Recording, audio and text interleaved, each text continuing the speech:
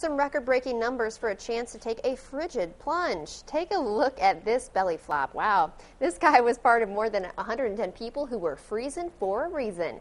It was the third annual polar plunge outside of the Holman Center on the Indiana State University campus. The money raised today benefits the Special Olympics and helps the organization put on athletic competitions for children and adults with disabilities. As for the water temperature, the polar plunge lived up to its name. Cold. Totally. I would do it again in a heartbeat. Do it again in a heartbeat.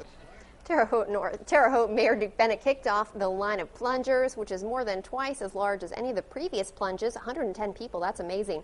The polar plunge raised almost $14,000, which is also a record.